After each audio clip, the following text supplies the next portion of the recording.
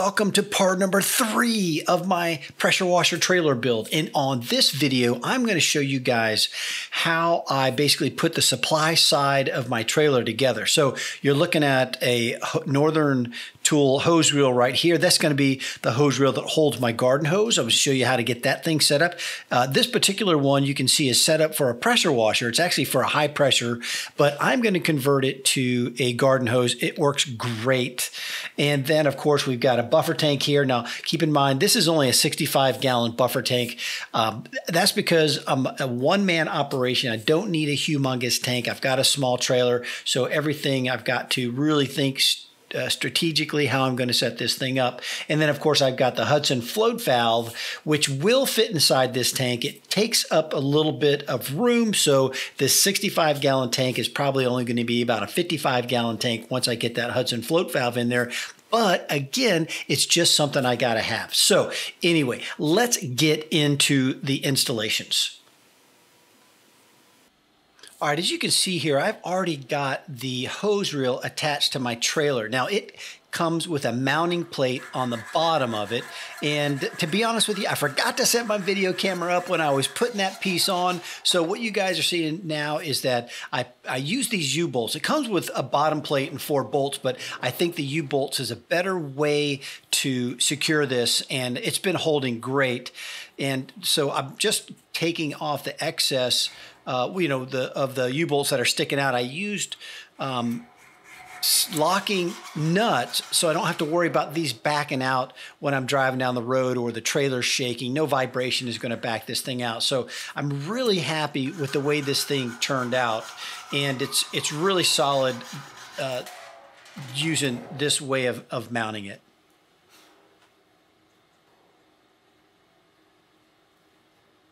All right, I thought I'd take a moment to show you the 2 fittings that I used to put this hose reel together, remembering that this hose reel is actually for it's set up for a pressure washer hose, but I'm converting it to a garden hose because this is the supply hose to my buffer tank. And so as you can see here, I've got a 1/2-inch close nipple with half-inch regular pipe threads, and that's going to go into the hose reel itself. And then this is the adapter that you need that goes from pipe thread on the inside, that's what's going to screw into the nipple, to hose thread, right? That's different thread. That's what the garden hose is going to screw onto. And that's what you need to be able to convert this hose reel, from a high pressure,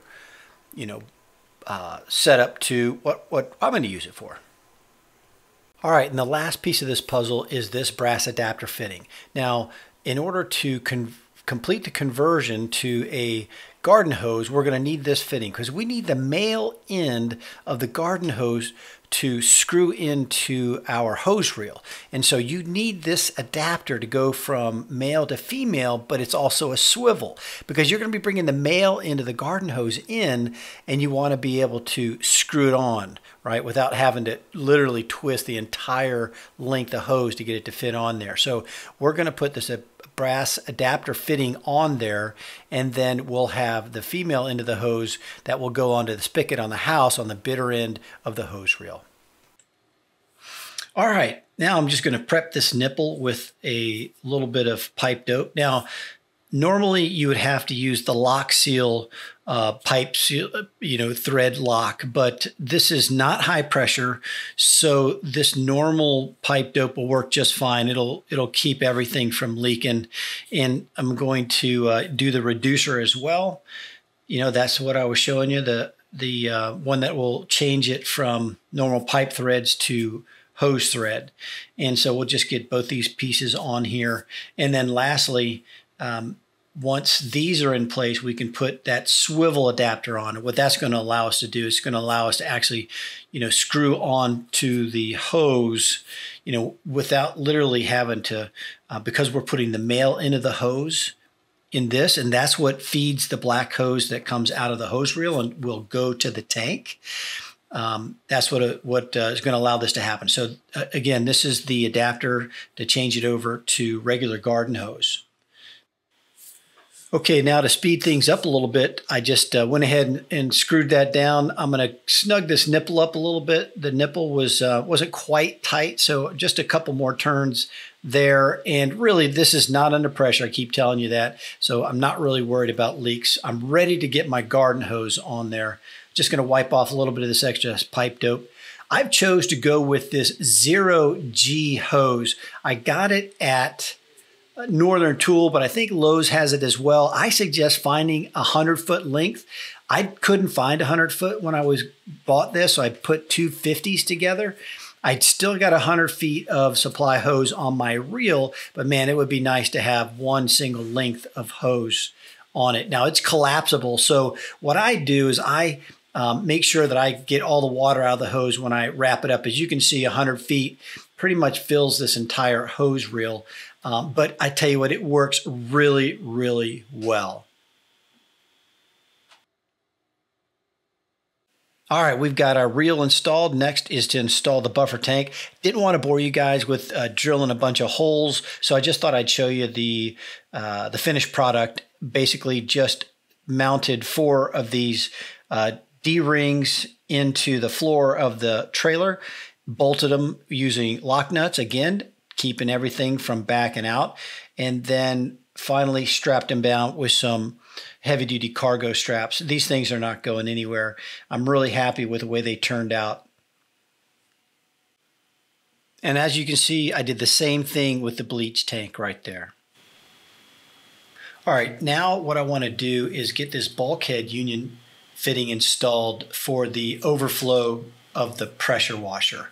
So this is essentially it's a bulkhead union fitting, and I've got a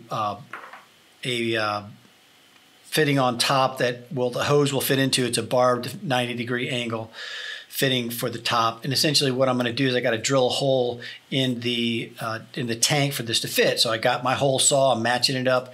I could probably go a little bit bigger. This is going to be kind of tight, but that's okay. I'm going to go ahead and go with this, get my placement right in the tank, right there in the top. You can see the overflow hose I've got is just kind of laying down there. So I'm going to, drill right through the top of this tank, and then, basically install this bulkhead fitting. It comes with a gasket on it. So, I really don't have to worry about it leaking, because the tank is never going to be so high that, that these gaskets that come with the bulkhead fitting are going to work. So just going to screw this thing in. It does have reverse threads. That's why I'm kind of going lefty-tighty here. It's reverse. And it is kind of tight, so I'm going to have to grab my wrench here and cinch it down nicely. And then I'm just kind of checking the gasket. There's a gasket on the underside as well, so I'm going to put that piece on there and tighten it up. That'll just make sure that it stays in place. And then lastly, I'm going to put this barbed fitting on. That's what the hose for the overflow hose is going to go into. So I'm just kind of measuring it to length here. I'm going to cut it with my razor and then slip it on here. It's a good fit. What I don't show is that I do put a hose fitting on here. If you don't put a hose fitting on there, I guarantee you it's going to pop off.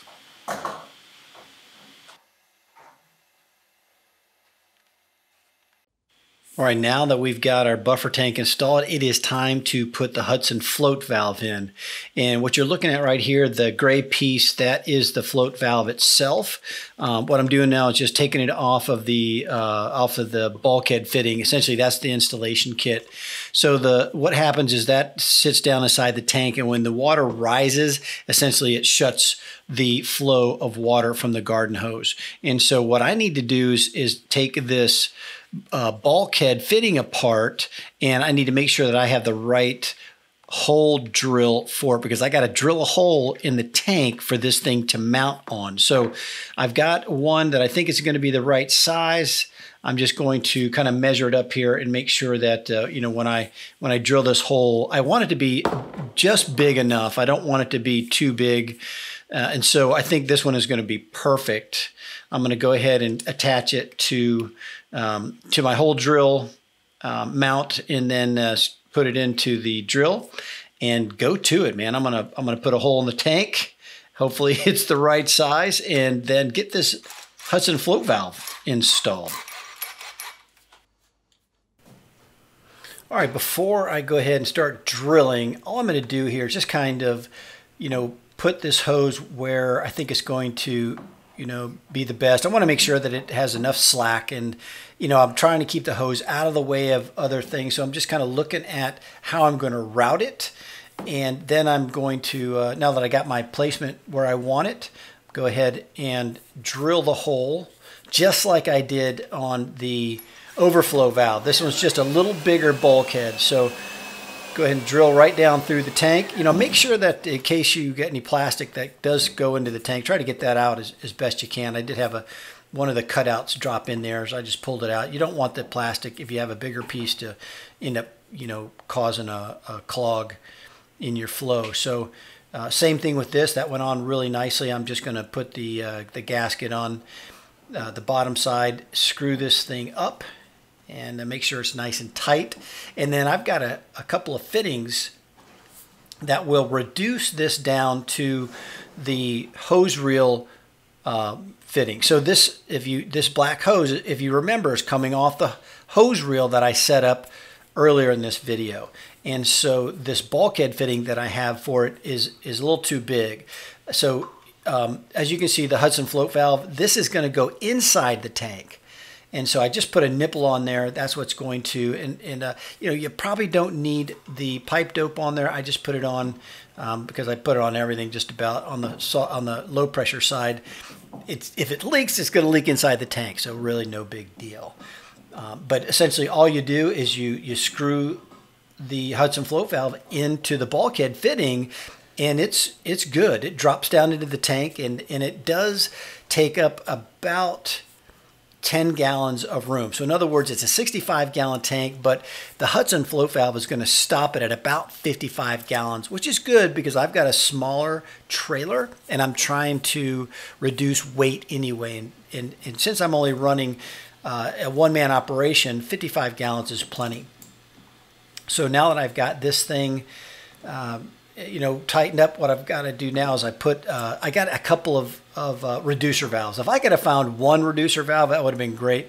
I had to put two in here to go from, I think it was 3/4 inch down to 3/8. So in other words, it's the same, the black hose is the same size hose as you're going to have on your pressure washer hoses. And so I had a couple of reducers I had to put in there, and then this hose will screw down right on top of that. And again, it's low pressure. The pressure on this thing's probably never going to be above 40-60 pounds max, so you really don't have to worry too much about leaks.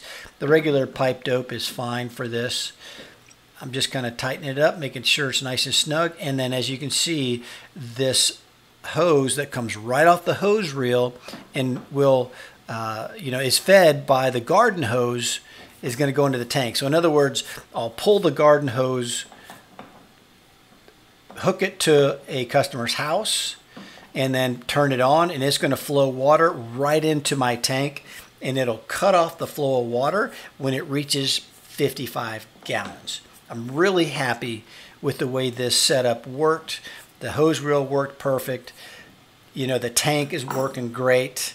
And so far, I'm pretty happy with the way I decided to set this supply side up of my pressure washer trailer. Just a couple of extra little pieces to tighten down, and we're ready to go. All right, let's go ahead and take a look at the plumbing of the supply side coming out of the tank. There I got a banjo filter, and then I go into the supply for the soft wash. You can see a hose going into the blend manifold, and then the next T is basically, that's just a valve that goes off the side of the trailer in case I ever want to wash my hands or anything. And then that black valve, that goes to the pressure washer and essentially supplies the pressure washer with water. And that's about a 3/4 inch hose on there. Not about, I think it is a 3/4 inch. And so that works really, really well. All right, let's take another view from the opposite side. Again, coming out of the tank, you see the banjo filter. A little better view on where the water is coming into the blend manifold. You can see that T comes off, feeds the blend manifold with water. That works really well. Again, I'm trying to get down here to get you a view of it. It's all 1-inch pipe, and then you see I got some valves. The blue valve there is going off the side of the trailer, again, in case I want to wash my hands.